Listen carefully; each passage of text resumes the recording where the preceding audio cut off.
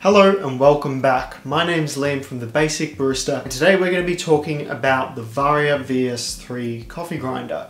Now, I've been using this forever and we actually did an unboxing of this grinder as soon as we got it. However, I just realized that I've never actually done a full-on review. So today we're going to be looking at the specs of this grinder, do a bit of a comparison in grind size and see what we can get, as well as talk about some of its features and really what this grinder does well and what it doesn't do well. The Varia VS3 has 38mm conical burrs. They're stainless steel and they come stock standard in the grinder. However, you do have the option to upgrade into a couple different types of burrs that are available. Some that are more suited towards espresso, others are more suited towards filter grinding, and then there's also another burr that's really good for both. So at the moment, we currently retail the Varia VS3 grinder by itself with the stock standard burrs, and while we did used to have the replacement burrs available, we don't at the moment.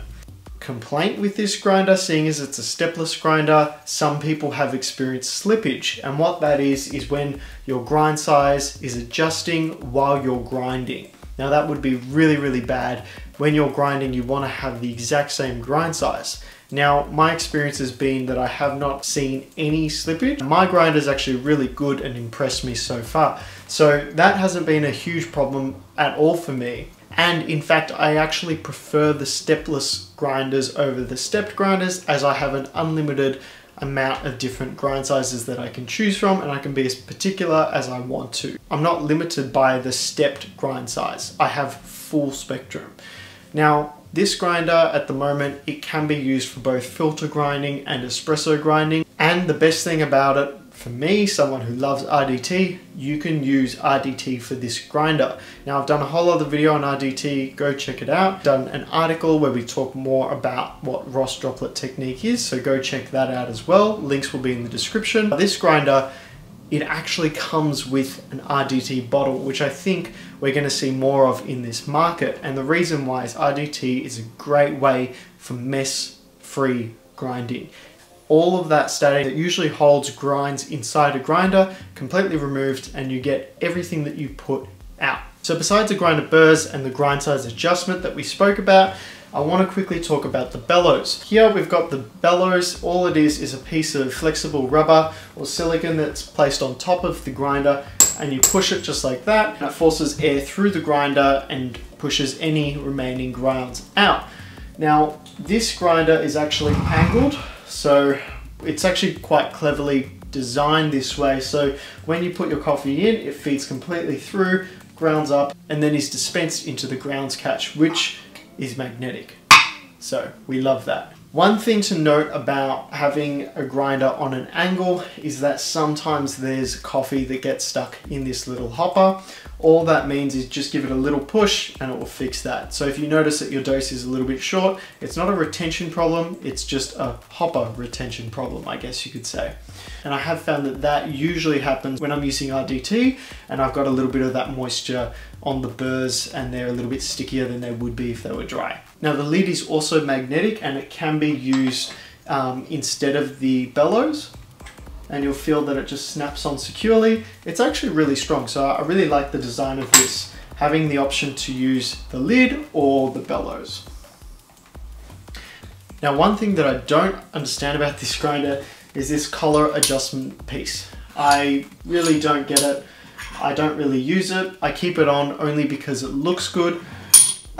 All it is it's 4 magnets on the grinder and 4 magnets on the collar, and one of these has a little arrow indicator. So I always just keep it in the same spot, as I know that that's the 0 point. With this collar, I just don't really get it. I just keep it in the same spot. The way that I could see you using this is if you're constantly going back and forth between an espresso grind size and a pour over grind size, I would just move this to indicate to myself, hey, we're on a filter grind size, and then back when we're on espresso.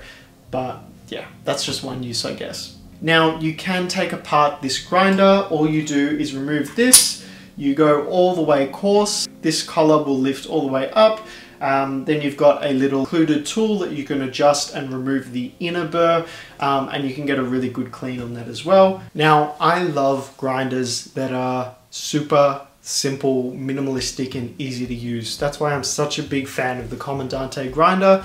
It isn't the most minimal looking grinder, but it really is simple, easy to use, and you get a really good product out of it. With the Varia, it has two big components to it: the grind size adjustment and then the power button.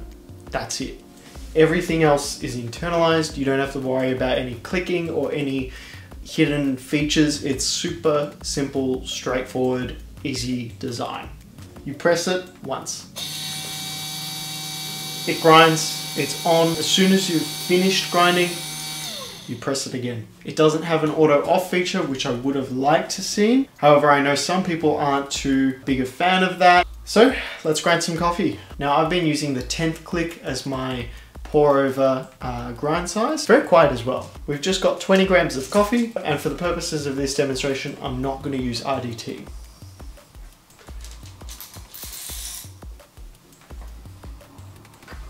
Also, it might be worth mentioning that this grinder has a 30 gram capacity at the top, so with 20 grams, we've got another 10 to spare. And let's grind some coffee.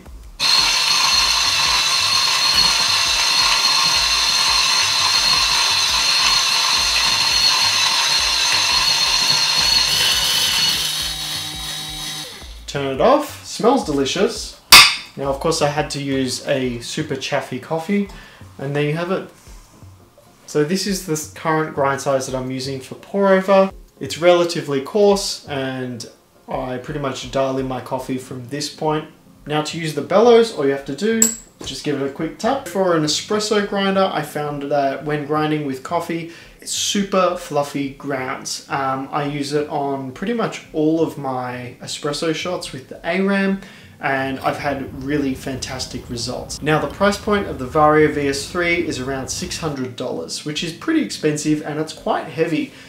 So that does add to the shipping costs, and however, that's in Australian dollars. So if you're interested in this grinder, you can always check out our website. We've also done a review article on this grinder, worth checking out. If you've got any questions in particular about this grinder, you can always leave us a comment down below and we'll get to it as soon as possible. I've absolutely loved using this grinder. I use it for pretty much every espresso shot that I pull here, and I have also been using it as my primary grinder for whenever I'm too lazy to use my Comandante. I think it's a fantastic option for at-home brewers. That's my take on the Varia VS3. I hope you enjoyed watching this video. If you did, leave us a thumbs up. Have a great day and happy brewing.